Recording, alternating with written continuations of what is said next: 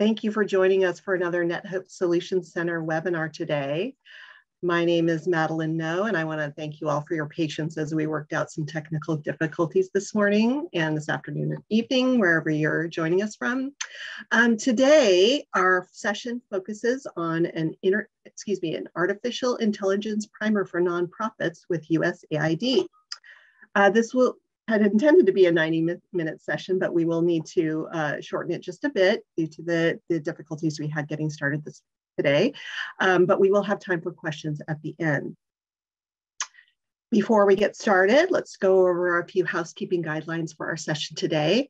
Please open your chat window and be prepared to post your questions and comments there during the session. Also, later today or tomorrow, please look for a follow-up email that will include a link to the webinar recording and resources and collateral from the session today.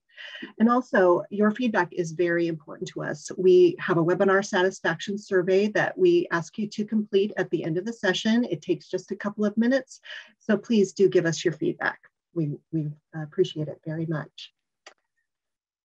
Also, this session is brought to you, it's part of a series focused on emerging technologies, brought to you by NetHope's AI Working Group.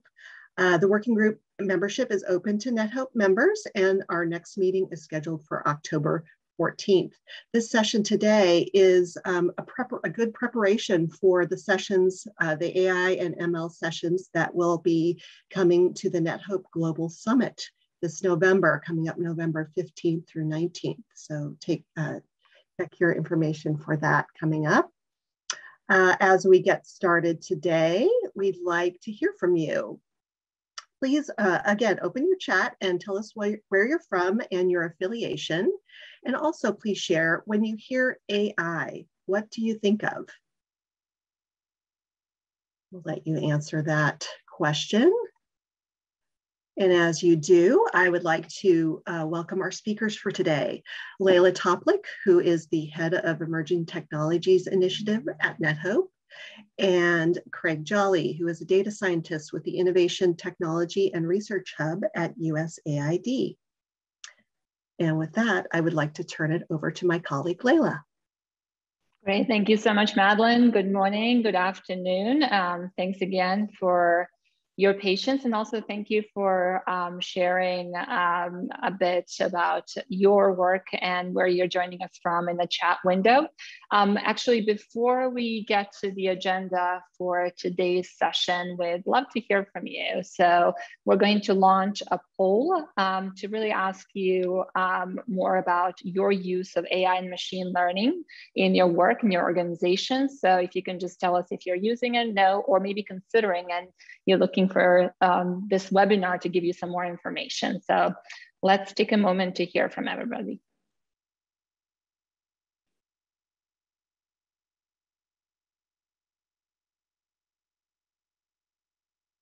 Okay, Madeline, how are we doing with the responses? Excellent. So those of you that responded no and considering, which is a majority, this webinar is designed for you, but we also hope, Craig and I, that we will offer enough useful information for everybody who's joined us for this discussion. And we invite you to participate actively and to share your use cases, lessons learned, and ideas as we move through quite a bit of content. So I'm going to actually share my screen now, and we'll kick off with here we go, with what we have planned for this webinar. And let me just turn off my video to make it easier for you. Here we go. So the purpose of this session today is to really give you some time and space to learn about artificial intelligence and machine learning, and how to incorporate AI and ML into nonprofit programs and projects. As Madeline mentioned, this webinar is part of a larger capacity building effort that's led by NetHope's AI Working Group. Since 2018, we've hosted a number of workshops, webinars, created toolkits, 2 toolkits actually in partnership with USAID, and facilitated several project-based collaborations Many of those resources are available in the link that's featured on this slide, and Seth will be sharing links both in the chat window and then also in the follow-up email. So here's the agenda, what we have planned for you today. First, we'll provide an introduction to AI and machine learning, AI capabilities, types of machine learning. Then we'll talk about the approaches to putting AI and machine learning into practice. To give you a sense for what AI is good for, we'll share a few use cases and talk about some of the lessons learned from practical implementations of AI in the nonprofit sector. And of course, we couldn't talk about AI without talking about ethics or how to responsibly design and use AI systems. So we'll have a segment dedicated to AI ethics with a focus on the principle of fairness. And then finally, we'll share with you what's next in terms of capacity building and where to find additional resources on AI and machine learning for this sector. So the outcome of this session should be that you feel like you have a baseline understanding of AI and ML in the nonprofit sector, and that you're inspired to start thinking about what this means for you and your organizations. One last thing to note before we dive into the content of this presentation, we are trying something new today. It's a bit longer webinar, just to ensure that we get through all the key topics in as much detail as possible. We will be sharing additional resources along the way, and we'll also try to save some time for a short Q&A at the end. So do feel free to post questions in the chat window. We have also a couple of collaborators joining us as attendees. So you might hear from them throughout the session. And as Madeline noted, this webinar is a prerequisite for the AI and machine learning sessions that we'll have at NetHope Summit this November. And I'll share more about the summit at the end of this presentation. So let's dive into the content. So why are we talking about AI and machine learning in the nonprofit sector, and why now? So there's been obviously quite a bit of work done on AI and machine learning over the past couple of decades, but today, really, technology's advances are real. We have lots of data every day. 2.5 quintillion bytes of data is generated globally. According to IDC, the amount of data created over the next 3 years will be more than the data created over the past 3 decades. Then greater and cheaper computing power over the past decade has contributed to advances in AI. Powerful AI and machine learning applications require enormous computational power. And according to OpenAI, compute power used in the largest AI training has doubled every 3.5 months since 2012. And we have better algorithms.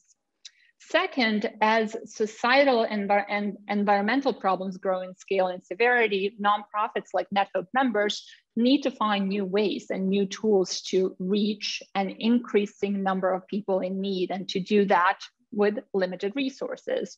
And then finally, we in the nonprofit sector have a responsibility to the individuals and the communities we support to bring the best, most appropriate tools to support our work, to ensure these tools are used responsibly, and to participate in shaping the future of AI in that humanitarian context. So as advancements in AI accelerate and AI gets embedded all around us, nonprofit organizations need to understand the best use cases for AI, as well as the potential risks, and know how to determine when it's appropriate to use AI in their work. So that's why we're focusing so much on it in the NetHope community. So what is AI good for? We know from early practical implementations of AI and ML in the humanitarian sector that AI, along with other tools, can help us solve a range of problems across humanitarian development and conservancy space. It can help us reach more people with services and information they need, maybe refugees with education or health information. It can help us make decisions and act faster in emergencies, like in disasters. It can help us predict emergencies, maybe infectious disease outbreaks before they spread. It can help amplify human effort and free up limited human resources to focus on high priority work. And also it can help us improve outcomes through real-time feedback on the effectiveness of programs and recommendations for improvements. We'll talk about specific use cases later in this webinar. And then 3 years ago, just as many of our NetHope members, we're getting started with AI and machine learning. McKinsey did an analysis of about 160 different AI social impact use cases, and they identified 10 domains where adding AI to the solution mix could have large scale social impact. So those domains, as you can see on this slide, include education, economic empowerment, crisis response, health and hunger, and others. So I'd say if there's one thing you can take away from this is that rapid advancements in technology are making more things possible, including greater reach and faster and more targeted response. And this brings both many opportunities as well as many risks. And we'll talk about both in the next 3 segments. So now we'll focus on some of the kind of fundamentals of defining AI, talking about AI capabilities, types of machine learning, and the process for developing and using AI and machine learning. Let's first start with a definition of what we mean by machine learning, artificial intelligence, and big data. So machine learning, for the purposes of this discussion, we'll define as a set of methods for getting computers to recognize patterns in data and use these patterns to make future predictions. For shorthand, you could think of ML as data-driven predictions. Artificial intelligence uses computers for automated decision-making that is meant to mimic human-like intelligence. Automated decisions might be directly implemented, such as in robotics, or suggested to a human decision maker, like in product recommendations in online shopping, or maybe diagnosis in healthcare. The most important thing for our purposes is that some decision process is being automated. And for shorthand, you can think of AI as smart automation. And many of you have heard of big data, so we'll define it here. Big data will be defined here as a set of technologies developed to handle data sources that are big in terms of volume, velocity, or variety. And while the term big data emphasizes data management more than learning and predictions, many former big data organizations have rebranded themselves as AI companies. And so there is a broad overlap in tools and techniques. So with that, I'll hand it over to Craig to take us through the types of machine learning and AI capabilities. Craig. Okay, can everybody see my screen?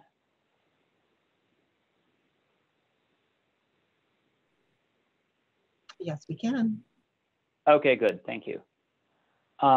So I want to start off by talking a little bit about different types of machine learning. So there are, if you read about this, you'll generally encounter these 3 different broad categories of machine learning algorithms. The first one, and probably the oldest and the best established group of techniques, are what we call supervised learning. And when you're doing supervised learning, the really key thing is that you have a set of training data where you are looking at what has happened in the past and you are predicting something based on data about what's happened before.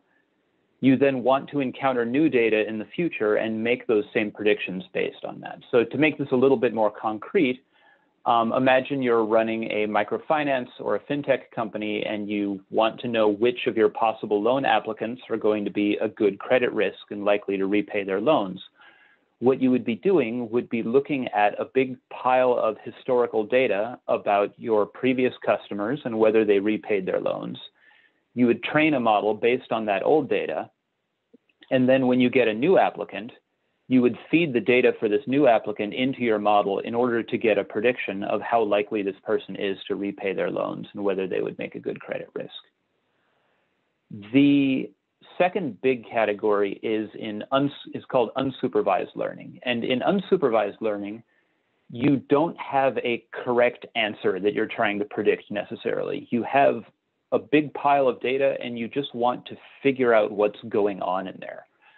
Maybe you want to find outliers that are really different from everything else. Maybe you want to find groups that are distinct and have things in common, but you generally want to learn something without having a particular target variable in mind. So returning to our microfinance example, in this case, maybe you have a lot of data about past borrowers and you want to think about whether they comprise several distinct groups or different sort of customer profiles so that you can design new loan products to target those demographics. And so you might find that there's one group that makes slow and steady payments and another group that tends to make payments when they have money and might miss payments when they don't. And you can design different products around those if you're able to learn more about the characteristics of those groups. The third big category of machine learning techniques is what we call reinforcement learning. And this one is a little bit different because you don't actually start with data. You start with an environment that is either physical, real world, or a simulated environment. And the task of the computer is to accomplish some goal, to reach some goal, to accomplish some task in that environment. And it learns to do that by experimenting and learning to maximize the rewards that it's getting. So this has been used a lot in teaching computers how to play games. There was the famous incident a few years back where they beat a grandmaster at Go. I think that led some programmer to joke that we've entered a world where the humans do all the work and the computers play games. But we've also seen reinforcement learning showing up a lot in robotics. It can be a really efficient way to train a robot to perform a complex task. So I also want to talk a little bit about some key AI capabilities that we'll refer back to. And these are mostly organized around types of data. So the first one, tabular data. If you have ever worked with a spreadsheet, you know what I'm talking about. This is a bunch of rows and columns of numbers. These things could come from surveys, from sensors, or from a lot of other potential sources. The second big category is what we call natural language processing. And when we're referring to a natural language, we're talking about a language that is intended for the use of humans, things like English or Spanish or Arabic. Computers are not naturally good at dealing with these things. And so natural language processing is a set of techniques that allow computers to analyze or synthesize the languages that are used by humans. When we're talking about computer vision, which is the third category here, we're thinking about how computers can process images or video in order to do things like identify objects or interpret scenes and events. And just a couple more of these. Similarly to computer vision, when we're talking about speech or audio recognition, then instead of images, we're thinking about analyzing audio files. That could be to do speech transcription. It could be to identify particular sounds. If you've ever worked with Siri or Alexa, you've worked with a tool that does this, and they will often rely on natural language processing to do a better job of converting back and forth between audio and text. And then the last area I want to talk about a little bit is very new. It's very experimental. We haven't seen a lot of applications of this in the nonprofit sector, but we might in the future. And this is content generation, where we're using computers to generate new text or images or video based on examples that it's seen in the past. And there's a lot of really interesting and cool applications of this.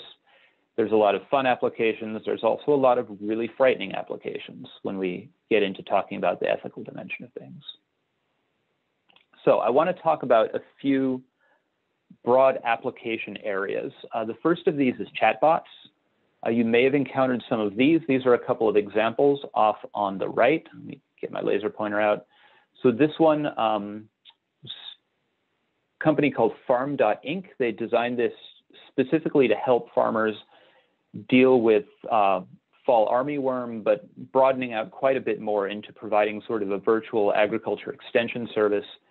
This is one that was developed by Plan International, where they developed this tool specifically to help young women find better employment options. And so generally what these things do is they allow users to request information with written or spoken queries that they then respond to. And so they'll rely typically a lot on natural language processing, sometimes on speech recognition. Another term for chatbots that you might see is conversational interfaces. And we're seeing these crop up in health, in agriculture, in financial inclusion, any area where individual people might be coming and looking for advice from the system.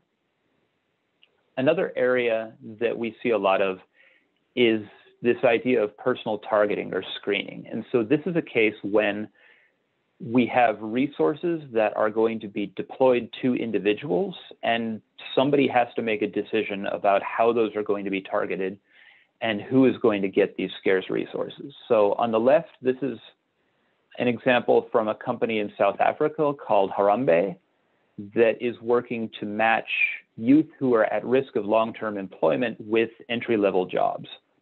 And so they collect a lot of data on people, they collect a lot of data on possible positions in order to make those matches as good as possible and maximize the odds that these kids will stick around in these jobs. The example on the right here, the green one, is from a company in Kenya called Farm Drive that works with smallholder farmers, and they generate a credit score using a lot of sort of non-traditional data that they're able to collect about farmers. And so these personal targeting and screening applications sometimes work with natural language processing. They tend to work a lot with tabular data of different kinds. And we've seen these in employment, in credit scoring, in law enforcement, in health, any situation where a service or a resource is being targeted to individual people. So the next category I want to talk about is sort of epitomized by humanitarian response. But the thing that's really different here is that instead of targeting things at people, we're targeting things at places. And so there we might be using satellite imagery, we might be using other geographic information like geotagged social media posts or mobile network usage data to decide where things should be done. And so this is especially important in humanitarian assistance. Like I said, this tends to use a lot of computer vision and some geospatial analysis, and sometimes social media analytics gets into this as well. And so we see this in humanitarian assistance, in disaster response, in law enforcement, and sometimes in policy planning. And then the last area I want to talk about is diagnostics that are based on images or on audio. And these are often in the form of apps that are designed to be used broadly and in the field. So the one on the left is this company called Plantix. There are many, many more applications like this where you take an image of a leaf that is somehow diseased, and it will hopefully give you an accurate diagnosis of what is going on with this plant and what you can do about it. The example on the right is a group that's working in Kenya to do something kind of similar with people's eyes instead, that it's taking images of eyes in order to properly diagnose cataracts. And so we see these using a lot of computer vision. Sometimes we see speech or audio recognition or natural language processing showing up also. And there's been some really interesting work lately on using sound to make diagnoses of, for example, if your car is making a funny sound, you would hold your phone up to the dashboard and record the sound that it's making to hopefully get a diagnosis of it. And there's been some work detecting illegal logging using cell phone audio. So I want to back up a little bit. After sharing these examples, I want to talk a bit more at a deeper level about what's really going on with AI. So these are our gears that we like showing people. The first gear is data. None of this is going to happen without data. And as we've seen already, data can come in a lot of different forms. Data tends to drive machine learning of different kinds, supervised, unsupervised, reinforcement, or deep learning. These are all things that are picking patterns out of data and allowing us to move on to the next step, which is creating artificial intelligence applications that are going to be usable by people. So this is kind of an overview of what machine learning projects tend to look like. You always want to begin with your project definition. And then we define these 3 phases. And Layla will tell us a bit more later about where some of the ethical components come into these. But in general, you are reviewing your data, making sure that you have the right data for the task that you want to perform. You're working on building a model. What these dots here signifies that often people build a lot of different models and then select out the one that does the best job of the things they need it to do.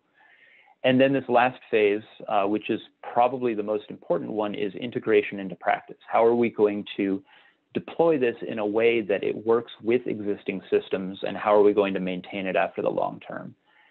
And what this arrow down here at the bottom is meant to denote is that it is very, very rare that you go from step 1 through to step 8, and that's all that happens. What happens very often is that really at any point in this process, you might realize that you don't actually have the right data and you need to go back, or you might realize that there's a problem with your models and you need to go back and create some more of them, or that your evaluation criteria weren't quite right. So this is always an iterative process of doubling back and moving ahead again based on what we've learned. So as an example of what happens in this data training process, this is a satellite image of a neighborhood in Ho Chi Minh City. And I want you to imagine that you are involved in an urban planning effort or a disaster planning effort, and that you are interested in where the buildings are in Ho Chi Minh City. What are the geographic areas that are built up and where there's likely to be a lot of people who might be vulnerable to damage from some kind of event? And so if the easiest, or not the easiest, but the simplest way to know where the buildings are is to just count them. It'll probably take you an hour-ish to count all of the buildings in some images like these. So if you block out about 10 years of your life, you can find all of the buildings in Ho Chi Minh City. And that's not a very efficient way to do things. You could get other people to count them.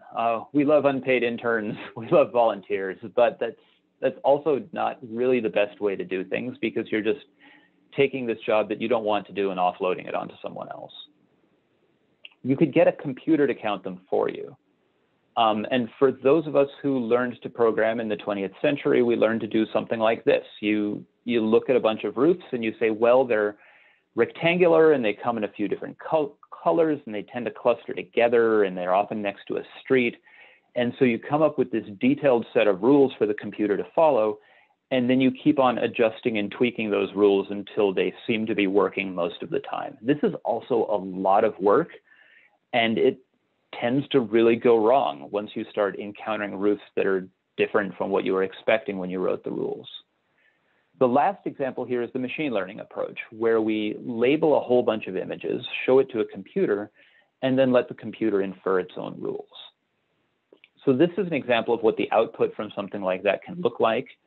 I don't think this is Ho Chi Minh City anymore, but we're looking at a city, and these yellow outlines here are the footprints of all of these buildings, or the outlines of the buildings. And so this might be what your training data looks like. If your model works really well, it might be what the outputs of the model look like. And so if we look again at this image of Ho Chi Minh City, we can box out a bunch of features, and if we're going to label this data, we need to go through and identify what they are. So this one's a boat, we've got some trees and a house and a field and a shack and a business. So what's really happening when we train a model is that humans are going to go through and somebody has to look at these and decide, okay, this one's a house, this one's a business, this one's a shack. Those go into a machine learning system that then develops its own rules. We give it completely new images, and it'll classify those and say business, tree, and house. And in this case, we did pretty well, and everyone is happy.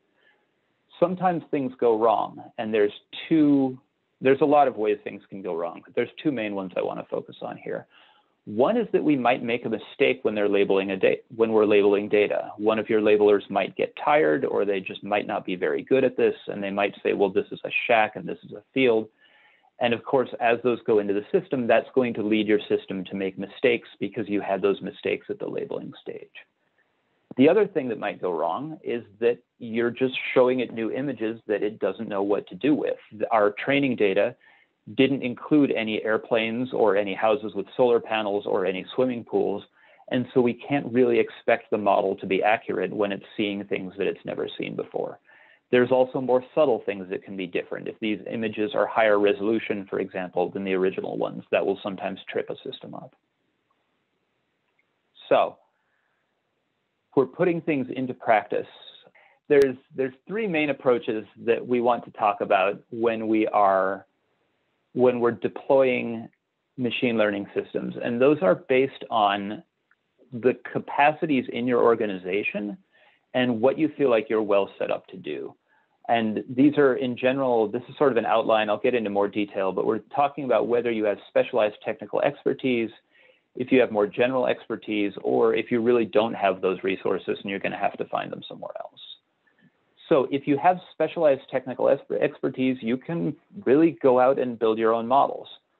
You might do that yourself. You might get the support of external folks who are able to help from tech companies or from academia.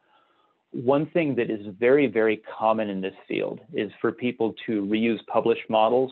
There's an approach called transfer learning, where you can take a model that was generated to perform a more general task and then customize it for your specific task, and that can make things a lot quicker and a lot easier. It's also very common for people to use open source tools like TensorFlow or PyTorch. We're also seeing this proliferation of what are called AutoML tools that are designed to automate a lot of aspects of the model development process to speed things up and help you get to a usable model more quickly. Let's suppose maybe you have more general technical expertise. You're not a machine learning person, but you have a team with some software developers who are looking for ways to integrate this without having to become machine learning experts. There are a lot of what people call no-code or low-code tools. So typically, what you'll see from a lot of companies is that they'll offer a light version that's designed for app developers and a heavy version that's designed to be used in the cloud for enterprise customers and integration across an organization. Another thing that we'll often see developers doing is using prepackaged APIs that will do things like speech-to-text transcription or image recognition or things like that, so that they don't need to build a model to do these standard tasks. They can just make an API call and integrate that into their existing programs. And then finally, you may not have any of that expertise at all. And you might find yourself in more of a role of managing a project and working with external partners rather than building something yourself. And so you want to work with others who know how to do this. That could involve contracts or grants or partnerships with academic groups. And our team at USAID has been really focusing on this category because we feel like it hasn't gotten enough attention. And we've been working to develop resources for non-technical project managers like this Managing Machine Learning Projects in International Development Guide. And we're working on a lot more resources, mostly targeted at our colleagues at USAID, but I think a lot of those are going to be of broader interest for people in the community. The last thing I want to focus on is this aspect of measuring and learning. So the first point here, we want to avoid permanent pilots. I love pilots, I've done pilots, but they should not last forever. And the key to making a pilot not last forever is realizing that someday you're going to have to move out of the testing and experimentation phase and into a phase where you're really measuring impact and planning ahead for that move. And when we're talking about impact, it's a lot more than just model accuracy. I mean, first of all, if AI systems are supposed to save time and money, do they actually do the things that we're promising they're going to do?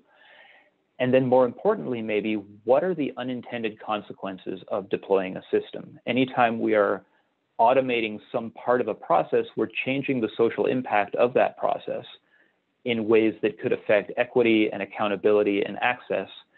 And we need to plan in advance what we are going to measure and what we're going to look at so that we're capturing some of those consequences that we may not have planned for.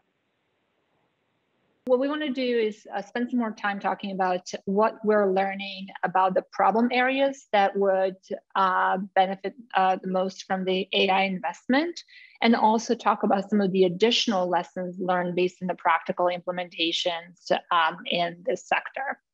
So based on some of the early practical implementations to date, and I'll share a few additional ones in the next few minutes, we know that the problem areas in the humanitarian community that would benefit the most from AI are mainly focused on improving existing programs and processes rather than creating solutions that would not be possible without AI and machine learning. And I'll talk about the reason for that on the next slide.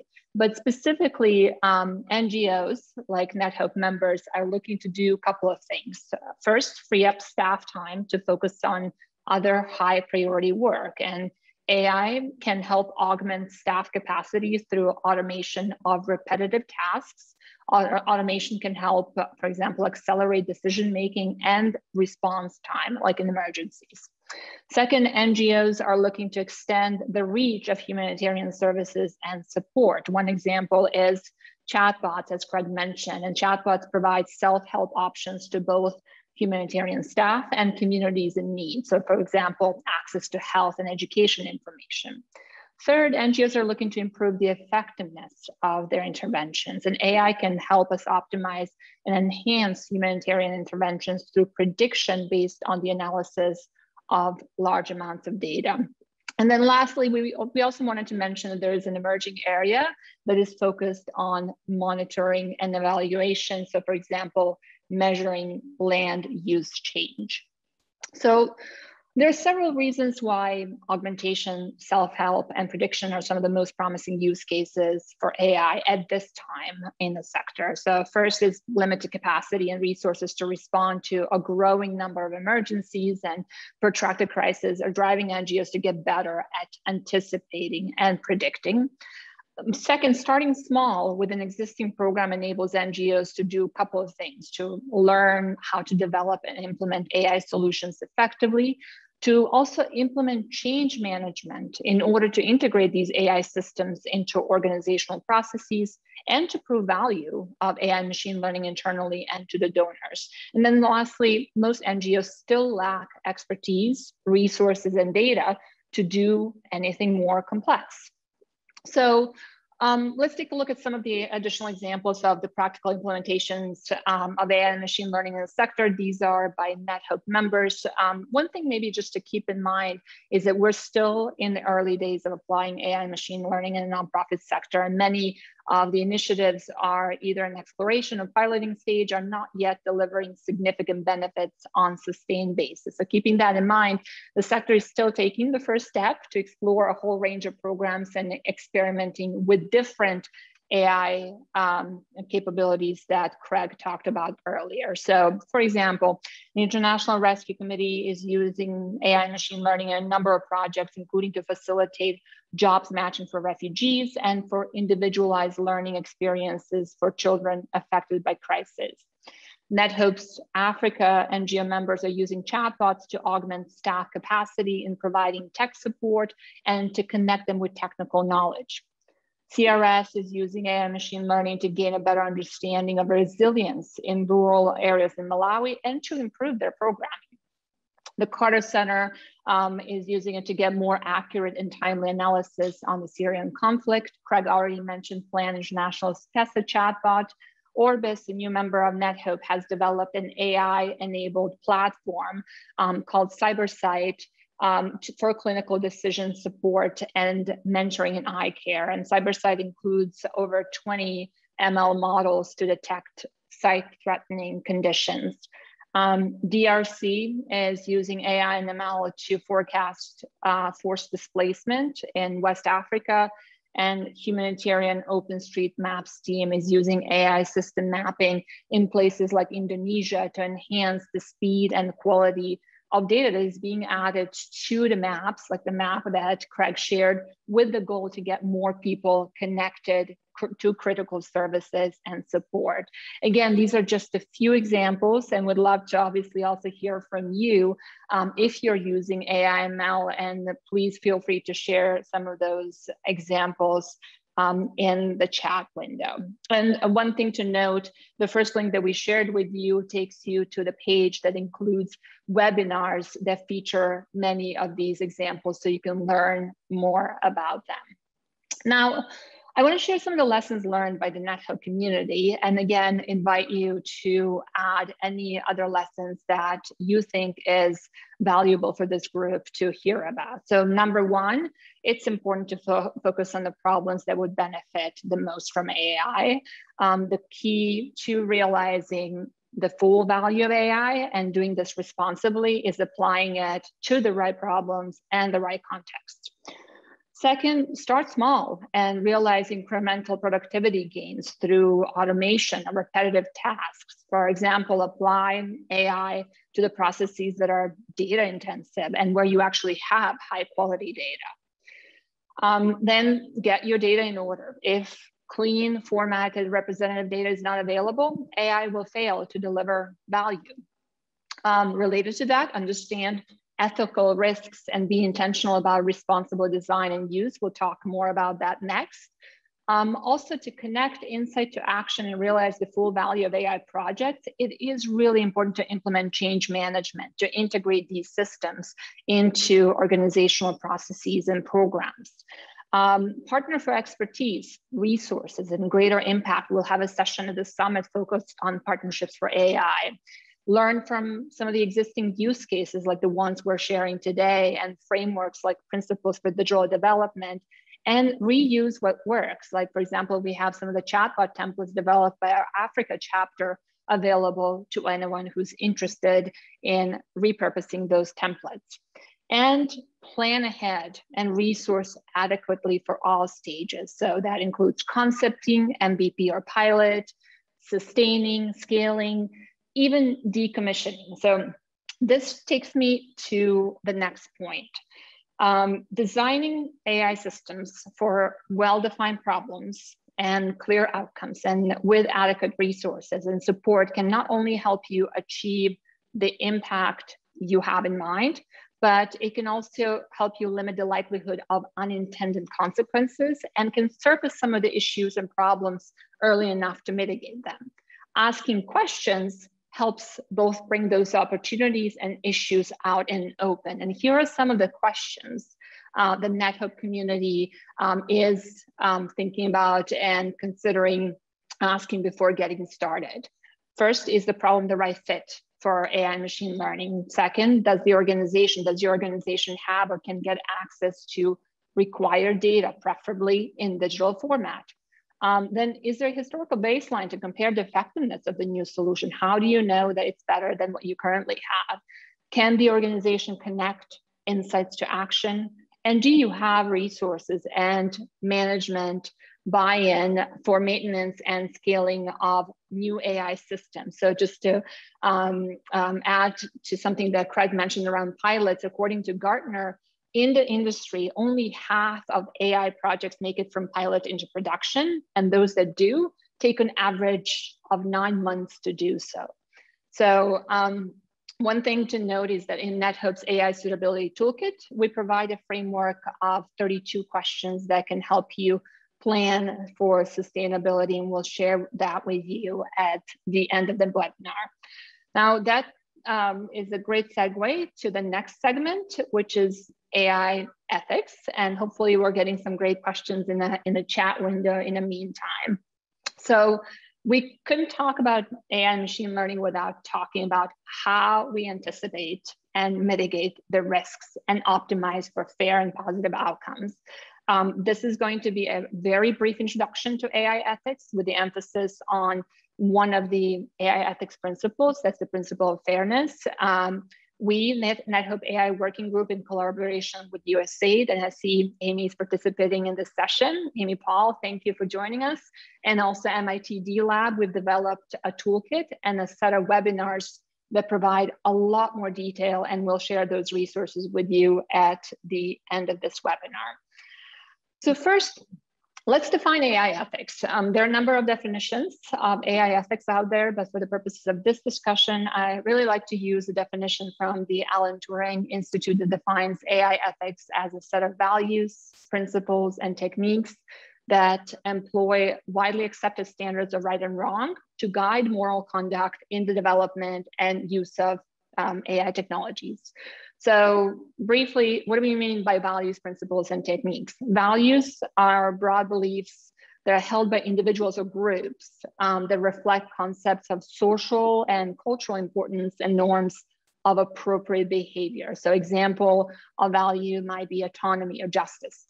Principles, on the other hand, and we'll focus on principle of fairness in this segment, they guide responsible innovation by providing direction for how to embed these values in the design and use of solutions. And principles help us recognize if we're facing an ethical challenge. Any action, for example, that disrespects autonomy, inflicts harm, or discriminates is ethically problematic. And then we have techniques that are guidelines, frameworks, processes, various practical tools that help us operationalize values and principles. So let's connect that to what this means in the context of an AI system. When we teach a machine to learn, we're embedding values from the surrounding social context, like our organizations and sometimes personal values. And we embed these values in the choices that we make about design and use of the system. Now we can use the principles such as fairness and techniques to help guide those decisions and develop AI systems that work in a manner that is considered morally acceptable by us. So if there's one thing that you take away from this is that AI systems are never value neutral, and intentionality is key to achieving more ethical outcomes. So after sharing just the definition of AI ethics, I think it is important to highlight for this community why this AI ethics matter. And there are many ways to answer this question. I'm gonna just focus on three things. First, the use and reliance on AI has accelerated over the past few years, even more so during the COVID-19 crisis. And AI systems are being used in ways that affect people's livelihoods and well-being, like our jobs, our access to things like healthcare, housing, and credit, the way we move around, or even what we believe to be true. So very important.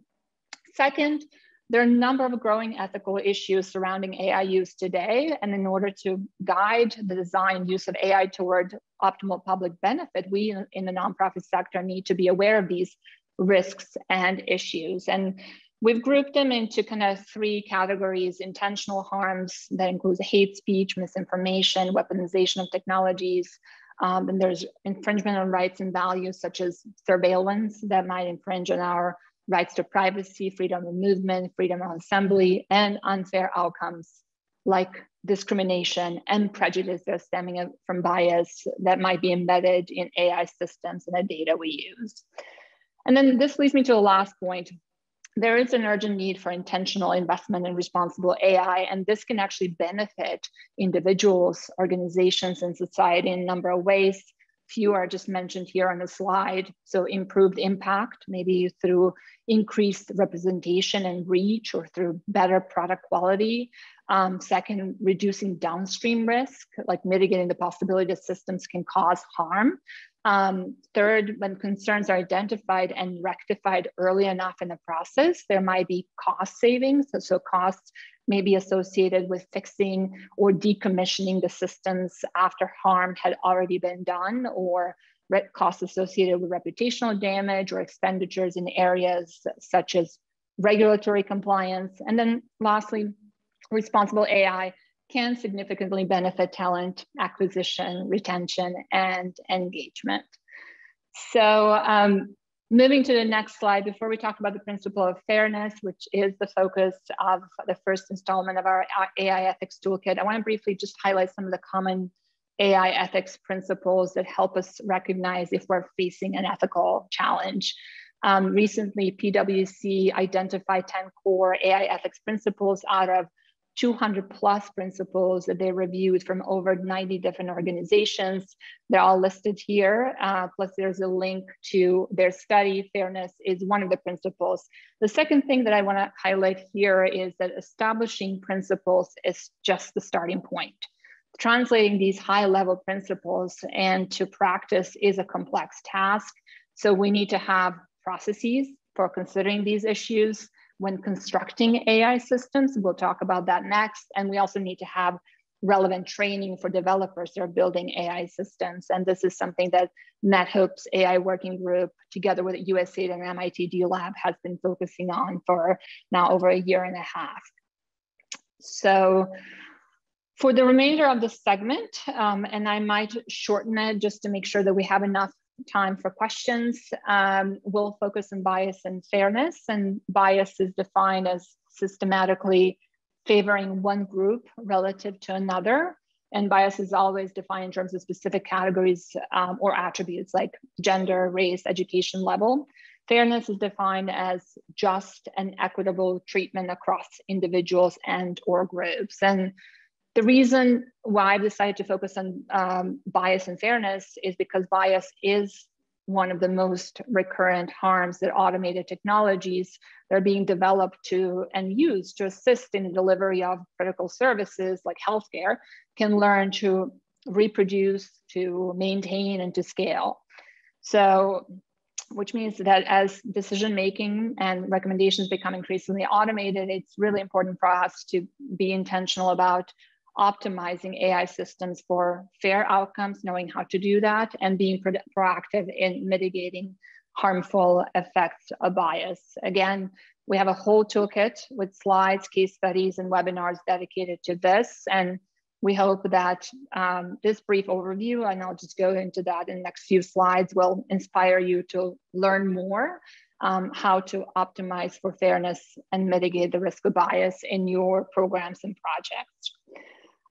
So briefly, when thinking about key considerations in fairness, in this discussion in our AI ethics toolkit, we're focusing on several of the most widely cited considerations presented here under three broad questions. How might machine learning model design and implementation cause disproportionate harm?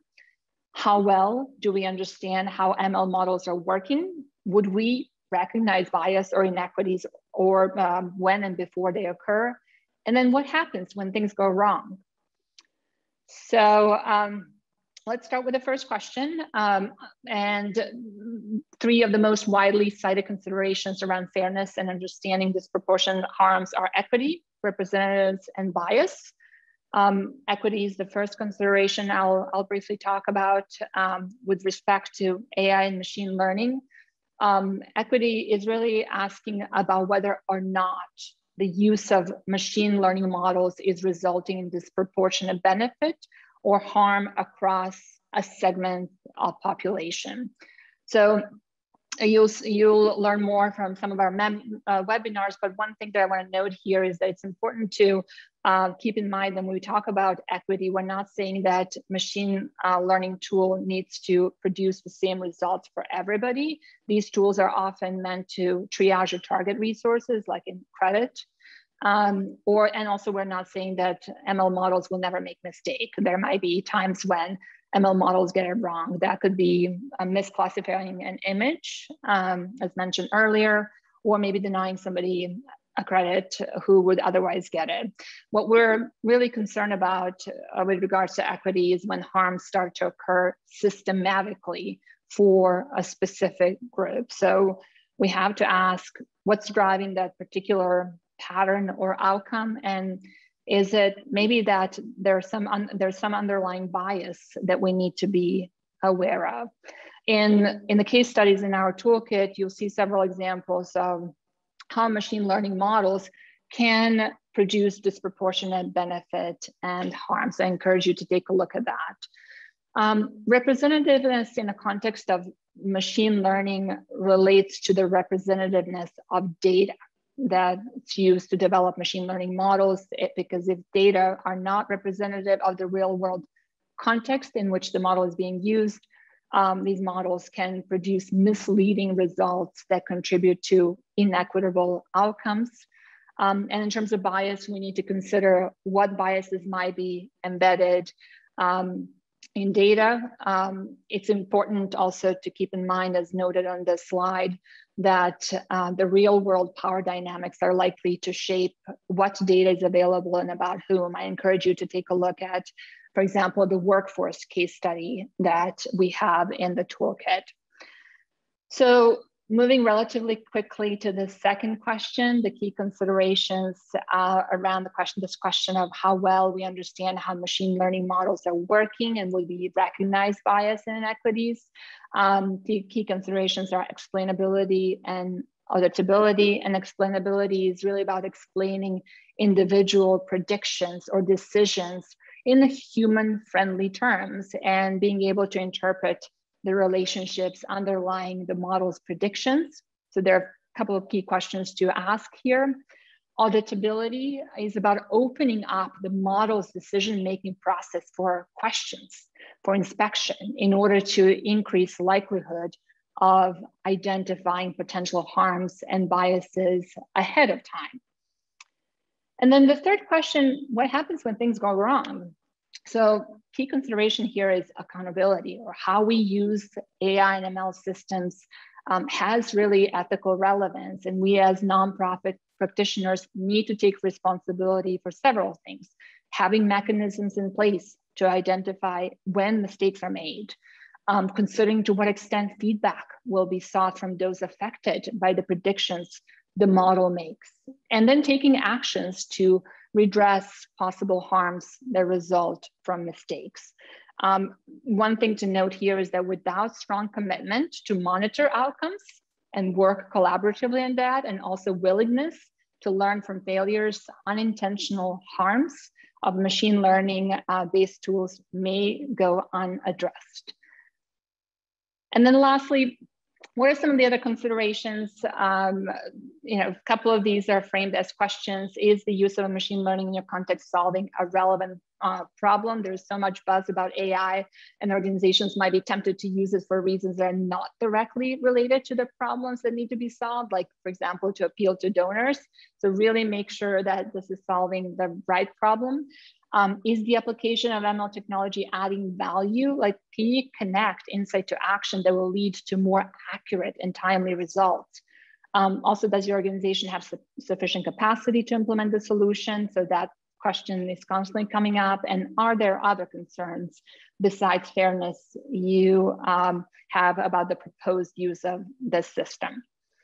So what can you do? So there are a couple of things that you can do as a nonprofit practitioner, and I'll just amplify here that this is not just about technology experts and data scientists, something that for them to worry about. We all have an active role to play in these processes.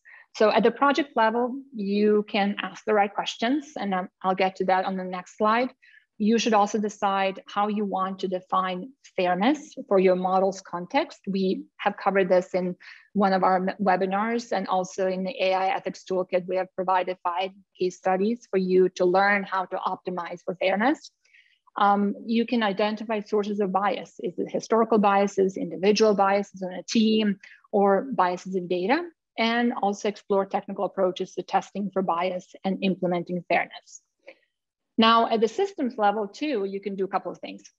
Strengthen representatives of data available for training machine learning models through, for example, data collection.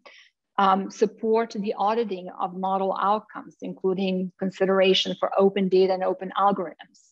Strengthen digital ecosystem and enabling environment for AI and ML. This includes including AI literacy, increasing AI literacy of the public, and diversify the workforce and organizations working on these systems. So using the same construct that Craig shared earlier, that basically breaks the ML project into 4 phases, these are some of the questions, key questions to ask along the way to optimize for fairness. And we will be sharing this deck with you so you can keep this in mind as you plan for your project. Asking these questions throughout the project, really what it does, it creates a space to proactively mitigate the risks, to identify opportunities for positive impact along the way, and also increases our awareness and accountability for the consequences.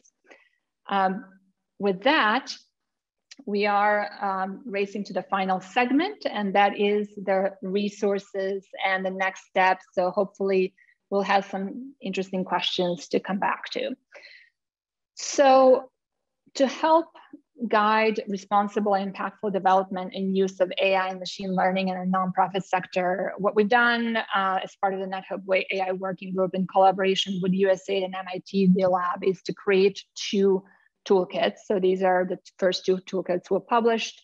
the ethics toolkit that the first installment focuses on specifically on the principle of fairness and the risk of bias that is available to all of you. And the AI suitability toolkit provides a framework with 32 questions to help you determine suitability of AI for your programs and to plan for sustainability. And then Craig, could you talk about some of the resources from USAID? I absolutely can. Thank you, Leila. So the one that you're seeing on the left here, this Exploring Fairness in Machine Learning for International Development, this was something that was written by some folks over at the MIT D-Lab. And this one is very much, I see it as targeted toward people who are going to be building technology. So if you are one of the people who is building models or working closely with people who are, this one is for you. It gets into different mathematical definitions of fairness. It talks a lot about some of the nuts and bolts of what it means to assess the fairness of a model or to try to implement a model that is more fair. The one in the middle is a report that my team wrote a few years back, reflecting the past, shaping the future, making AI work for international development. And what this report really does, it's designed to explain what AI is and how it works at a very high level, and to sketch out some of these questions that you need to be asking yourself when you're trying to deploy AI in a project. The example on the far right, I've already talked about a little bit. This was really something that we wrote when people read that first report, Reflecting the Past, Shaping the Future, and said, okay, but what am I supposed to do? This was our effort to make that a little bit more concrete and to give some much more practical guidance on how one can manage a machine learning project in a way that will help it to be more responsible and hopefully more effective as well. Back to you, Leila. Great, thank you, Craig. And then what are some of the next steps? So next week, we're doing Train the Trainer in AI ethics for nonprofits.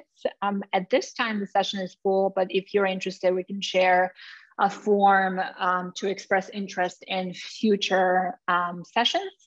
And then at the summit, this is NetHope's 20th anniversary summit, we'll have a number of AI and ML sessions. Few that are mentioned here on the slide include how machines can augment and amplify our human qualities, demos of AI and ML solutions developed by nonprofits, a whole session dedicated to AI and health. We'll explore partnerships for AI. So what are some of the key considerations and lessons learned? And we'll also talk about chatbots in humanitarian context, both lessons learned and what's next. You can register on the summit website, which I'm sure Seth will be sharing with you shortly. And you'll learn more about the agenda in the coming weeks. I also want to flag an opportunity from one of the members of our NetHope AI working group from Oxfam. He and a number of others are organizing, Ruben and a number of others are organizing a 5-day AI for social good seminar, and we'll provide a lot more information on NetHope Solutions Center, how you can also participate in this seminar, which I think also hopefully this set of resources and next steps answers one of the questions in the chat window that is about professional and personal development in this field.